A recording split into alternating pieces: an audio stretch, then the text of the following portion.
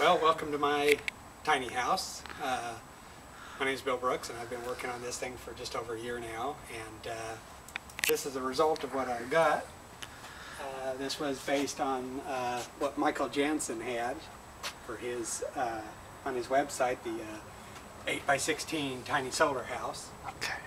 And it's pretty similar to what he had. I've made a few changes and updates to it, but for the most part it is.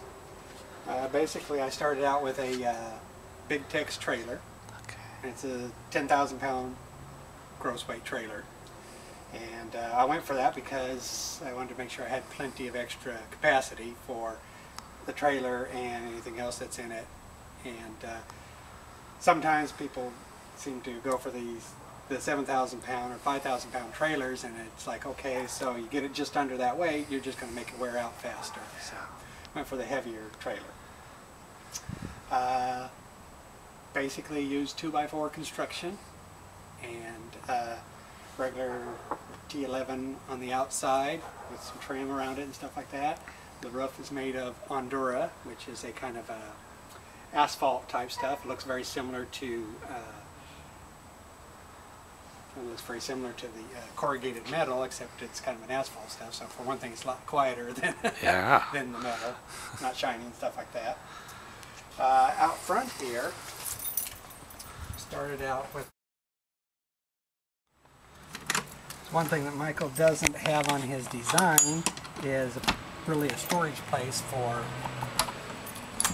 propane and electricity. So on mine, I built this storage unit out front. This side has the propane, the other side has the batteries. And across the front here,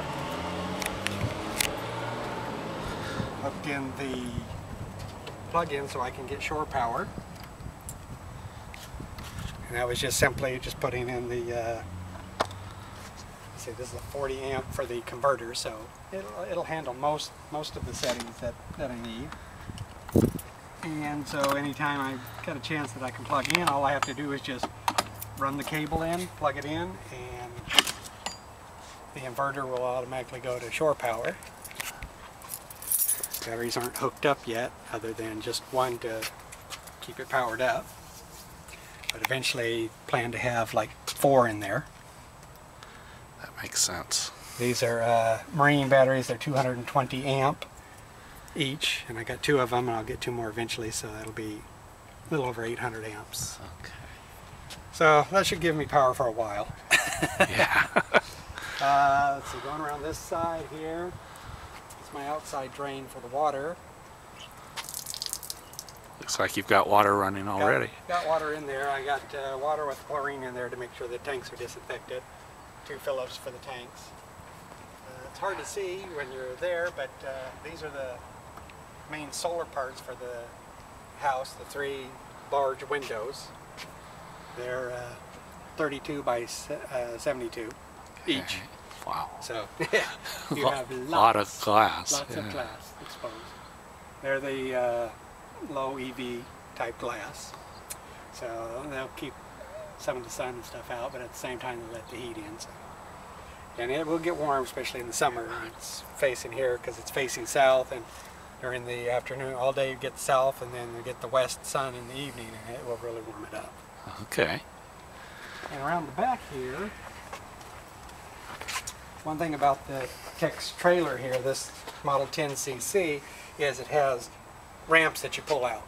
Oh, okay. And so the idea that I'm going to do is I'm going to keep the ramps, and I will make a little porch that can just sit on the top of it. Oh, that's a great idea. That way I don't have to carry that around most of the time. I can just take that off, put it in the truck to store it with. When I get to where I'm going, I can put out the patio. That's great. So I didn't use up any extra space. Waste any, real estate inside, like so many of them do. This is the direct vent for the heater. Okay. This is again a direct vent heater, so it means it gets the air directly from the outside, doesn't use any air on the inside. Okay. Propane powered, and so it's safe to leave it on all the time if you needed to. I have a total of 3, 4, 5, 6 windows in in the trailer. There's none on the other side here, which would, if you parked it, probably be like your north or east side. Mm-hmm. And the idea is to face it so that you get south, southwest on the windows and let the sun in to keep it heated. We had the regular 2x4 for the construction, and the insulation I used is the regular styrofoam insulation. It has 3.5 inches in there, so it should be like R15, R16, somewhere around there equivalent. Okay, great. Use that way you didn't have to worry about the fiberglass getting wet or anything else getting moldy, stuff like that. It's the regular styrofoam insulation, so. And by using that also kind of creates an automatic vapor barrier. Right. So regular metal door with the locks and stuff.